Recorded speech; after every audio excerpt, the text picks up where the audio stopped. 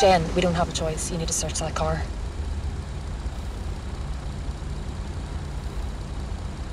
You do it. What? You're the observer. That is literally your job. Lads, we might have to run here. Oh, shit. Calm down, mate. Just calm down. Put me in the back with the bag. Why are they not coming, though? If they're not getting out of the car, why are they waiting? Jen, please, just get out of the car.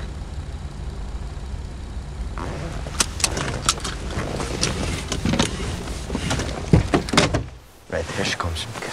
She is now.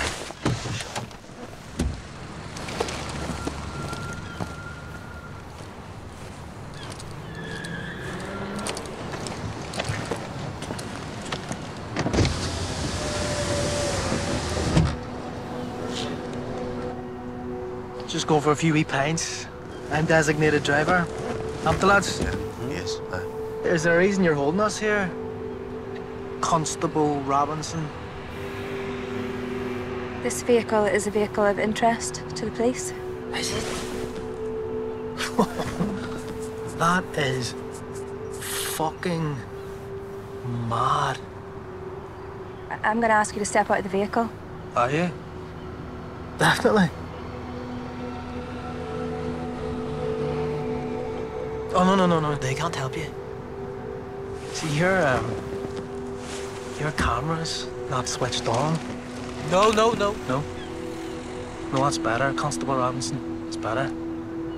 Because now you don't have to cause an absolute nightmare for everyone here for no reason, do you?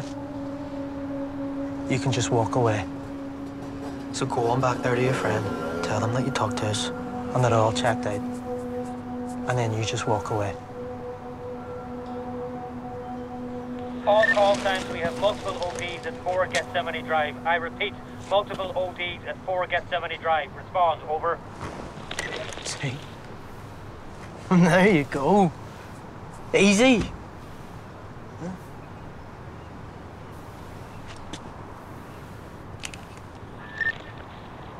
Bravo Lima 70 responding, over. Well done, Constable Robinson. Well done.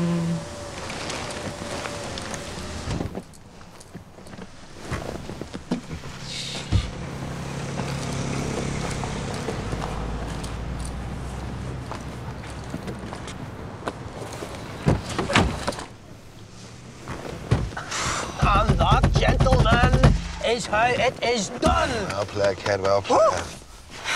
What are you doing? Why didn't you search the car? Because we have an emergency call. Jen, it's an automatic stop and search. It doesn't matter what you're hearing on the radio. Do you know what a 360-degree appraisal is? What? Before you pass probation, a survey is sent round to every constable you've been on patrol with. We're asked to detail any reservation we might have about you passing out to full constable. We're asked to be as honest as possible. You wouldn't. You never mention this to anybody. Ever.